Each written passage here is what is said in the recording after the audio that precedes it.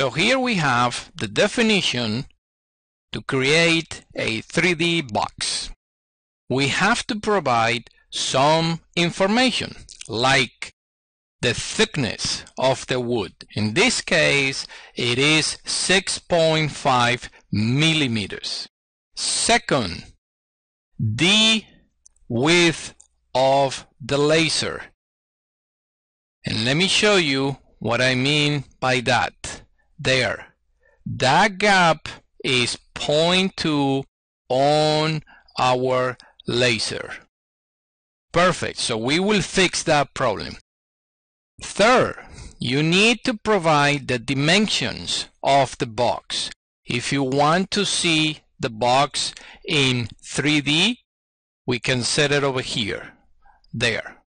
So we can see the box in full 3D.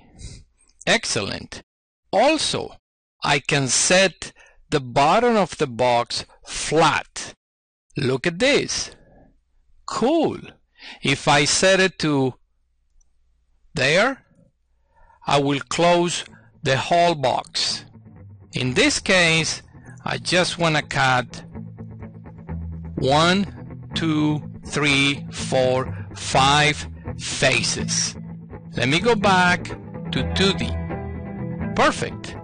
And last, notice that you can set the number of intersections in each part. So if I set this one, let's say to 5 or 3, notice 1, 2, and 3. If I set it to 7, notice 1, 2, 3, 4, 5, 6, 7. Excellent.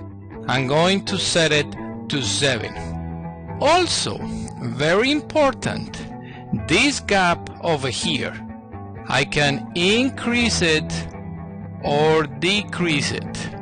It's up to you. So you have plenty of options to choose from. Alright?